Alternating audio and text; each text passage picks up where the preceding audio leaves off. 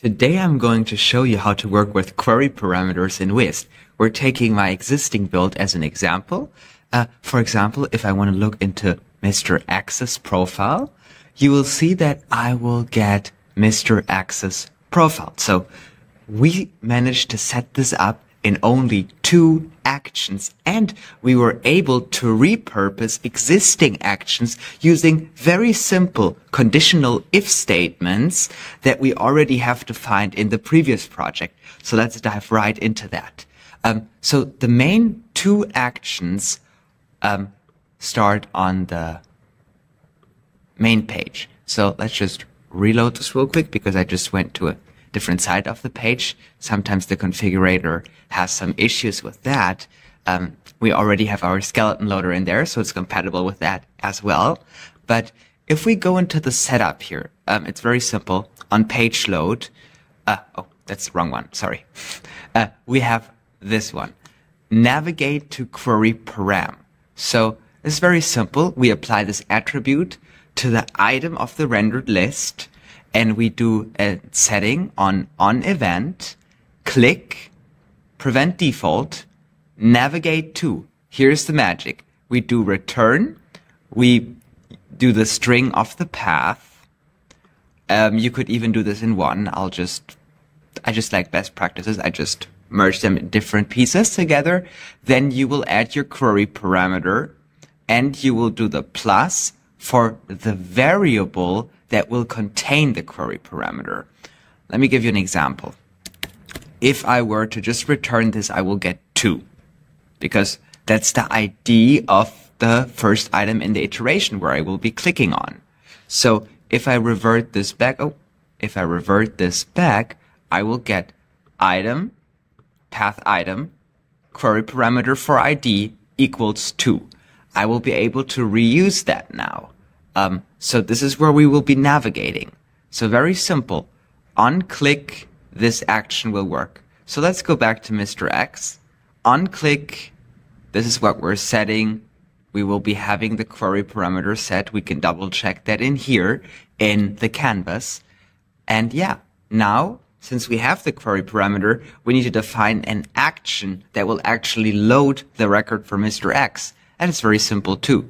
So if we go to the get query parameter item data, we want to do an event, page starts loading, and conditional, because we only want this to load on the page that is the page where we want the query parameter to be on.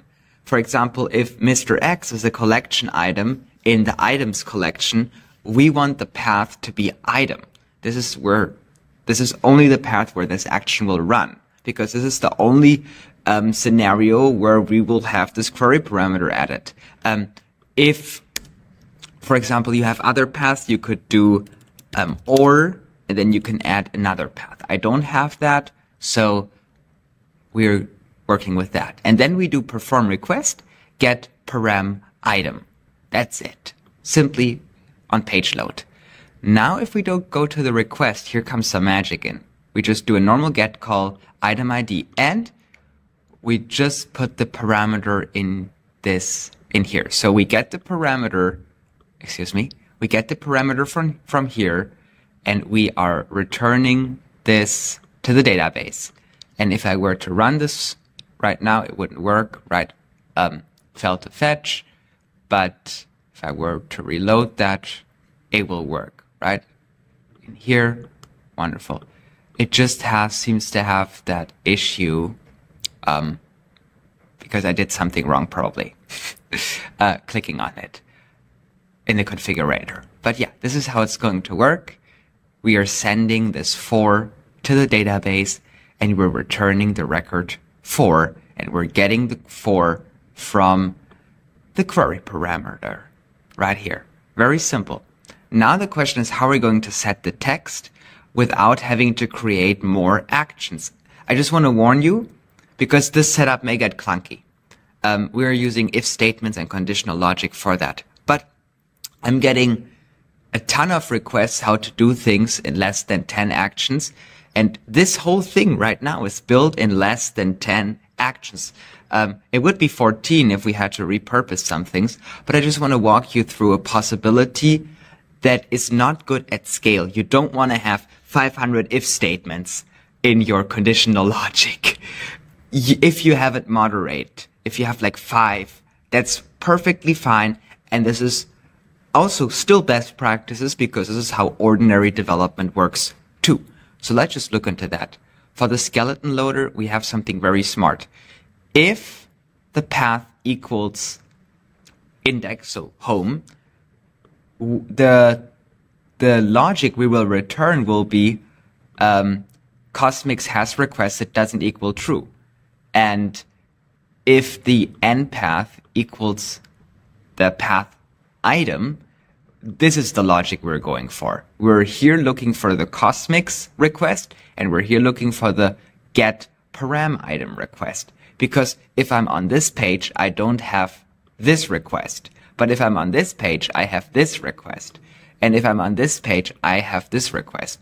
So we're using existing components and we are considering the logic of on which page it is to repurpose actions that we already have.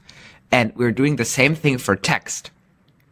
If we're on the index page, we will be returning getCosmix.data vIterator. So we will return the iteration, the $ this of the item from the array. And if this is the item page, we will only use dot notation, no iterator, because we're only returning the name. If you just need something visual here, think of it like this. If I am on this page, the index page, I will return the data from here, which will take 7 seconds to load because we're still on the skeleton. But I will return this, and I will return this, I will return this, I will return the iteration, right? We see it right here. Oh, I clicked on it. Good. We can now go in one step further. Now, if this is the page item right here, we don't want to return this request because this request doesn't exist. We want to return in the same item the name from this request, Timmy, which we're doing right here, and which you can see is happening right here. So I don't encourage this when you're working with 500 pages, but it is a nice way that when you are in this scenario, you want to stay at the $9 plan, you have a very small setup. This is a nice way to have this at the lower scale of the setup. But I want to mention for the pricing, I think it is very reasonable because the ownability it gives you, because you understand how the code on your page is working. It's easy organizable. You're able to connect it with a third-party APIs without having to expose your API keys and all of that. So I think it's worth it, even with the new pricing. But I know a lot of people are all around the world, so the pricing may differentiate and the currency conversions. So I just wanted to show a way how you can get this in less than 10 actions. And yeah, I hope that you will clone this project and rebuild it. You will find the clonable in the video description. And please let me know if you want any other videos about any other topics that come to your mind. Thank you so much for your time. I really appreciate that, and have a wonderful day. Bye-bye.